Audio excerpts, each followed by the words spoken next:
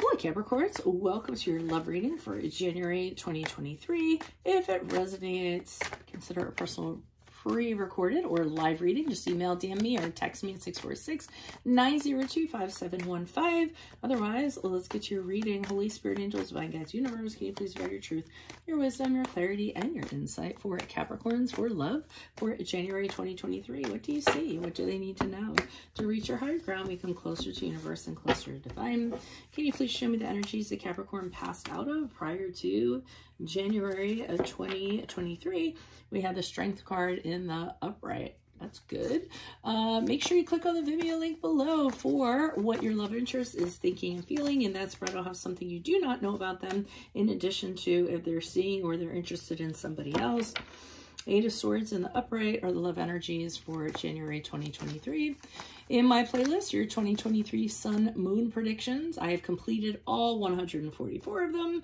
Go check those out, see if they rang true for you.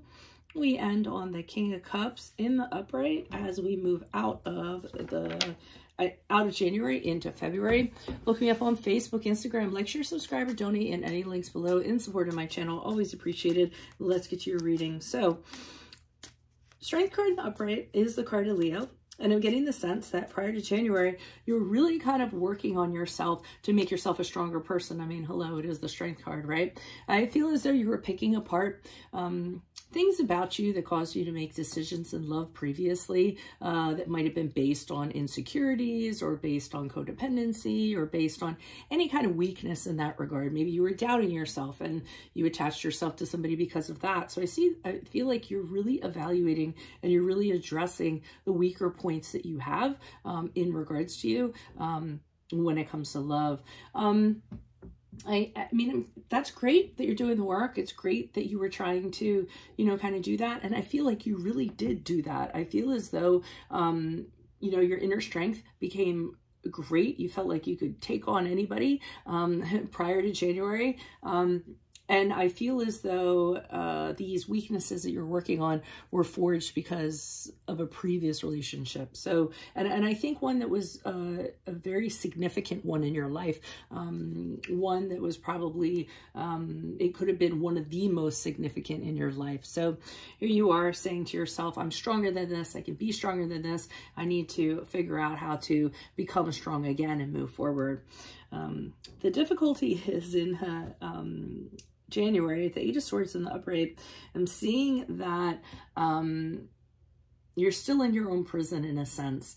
And I think it goes back to this person. I think that there was some sort of trigger in January, or there's some sort of triggers in January that kind of take you back to that place, or something that kind of makes you feel restricted. And I feel a frustration that kind of goes along with this. I feel as though you're saying to yourself, oh, why can't I move forward differently? Why do I continue to, why do I continue to kind of think like this or act like this or do this stuff that I'm kind of doing?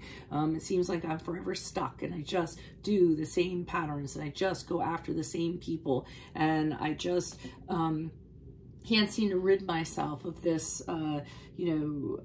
love, style of love that I have that's kind of hardwired. So you kind of feel like you're in prison in some regard and you don't want to be like that anymore. As you move out of January into February, I see somebody coming in. For some reason, I don't feel like it's going to readily be apparent to you that this is a love connection. A mature person, soft-spoken, very kind, very understanding. They might start off as a friend, a mentor, a colleague, a boss, somebody in that regard. And I feel as though the connection is going to come later. I feel as though you're going to forge something at first. And I feel like this person is actually going to help you on your journey to help you become stronger. And then I feel that at a later time, it's actually going to become a romantic connection. And I do feel like it's going to be a very good one. And the reason why I feel it's at a later time is because I don't feel like you're complete. I feel as though the pie is still cooking. And I feel as though this person, when you connect with them, it's kind of like they're helping to finish off the pie in the oven or something in that regard. That's the only analogy I can kind of come up with. But let me see what the clarifiers say. Why is the Strength card here in the upright for Capricorns prior to January? Who's this person? What's this energy? So you did do a lot of healing. So I'm right. It was a previous relationship. And it was a significant one. And when that kind of fell apart, you had a hard time at first kind of moving on. I do see that you feel that this person was your soulmate, but that didn't end up happening.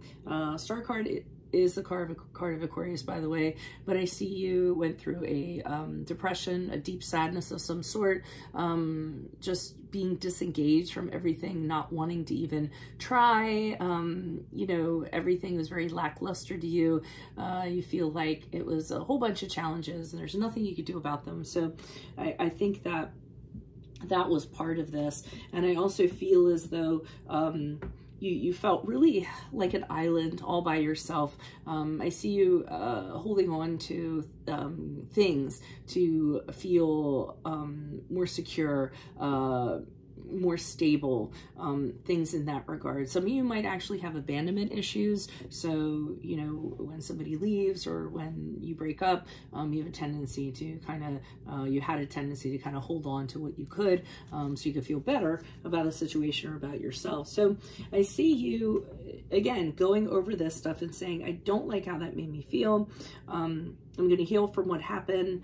I'm going to get out of this sadness. I'm going to get out of this depression, and I'm not going to. And I'm going to learn not to kind of reach for that security blanket every time, you know, the world comes crashing down around me or something in that regard. And I see you were building yourself up and you were doing really, really well. This is what kind of has me curious here. Why is the Sage of Swords here in the upright for Capricorns for January? Who's this person? What's this energy? Okay, we have the Five of Wands in reverse. We have the Ace of Wands in the upright.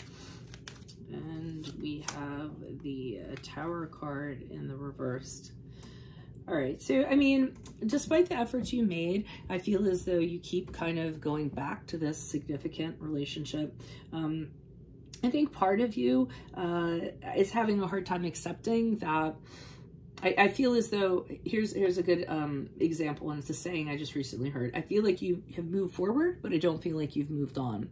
And I feel like there's a part of you, so this is what's causing the prison. And I feel like part of you is kind of wondering, well, maybe things could have worked out. Maybe we could have restored harmony in this situation. Maybe if we had just talked it out, you know, having those kind of conversations. Maybe if we had focused on what was wrong and we actually, you know, set about doing something about it. So I do see those internal conversations kind of happening.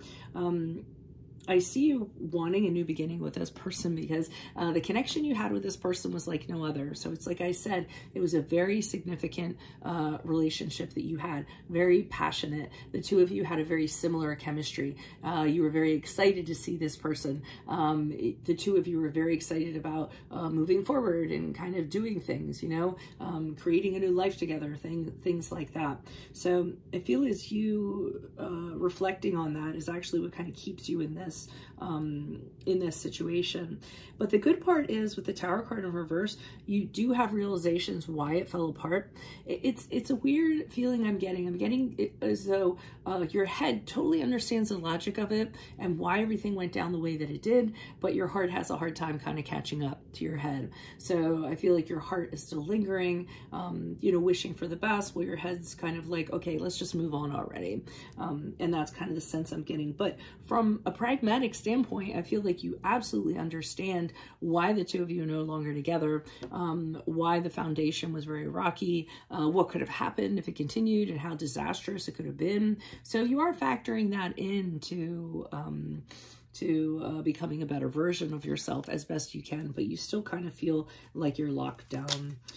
Why is the King of Cups here in the upright as you move out of January? Who's this person? What's this energy?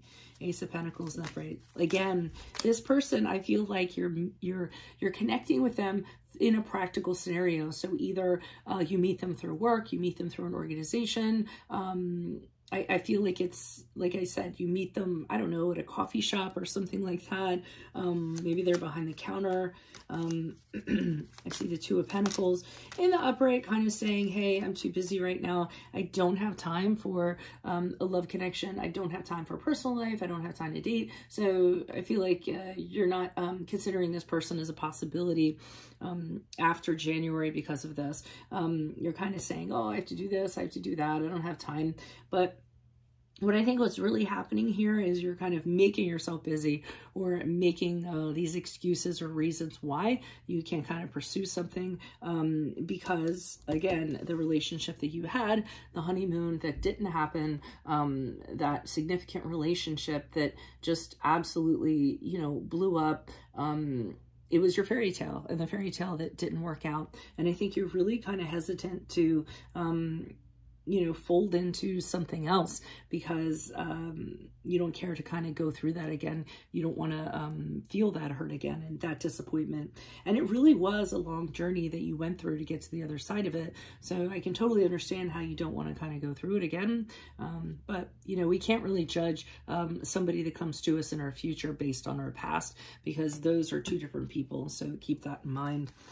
That's what I have for you all. If it resonates, consider a personal pre-recorder or live reading. Just email, DM me, or text me at 646-902-5715. Otherwise, make sure you click on the Vimeo link below for what your love interest is thinking or feeling. In that spread, I'll have something you do not know about them, in addition to if they're seeing or interested in somebody else. In my playlist, my 2023 or your 2023 Sun Moon predictions are completed. All 144 are in there. 2022s are still in there if you want to see if they rang true for you or somebody else.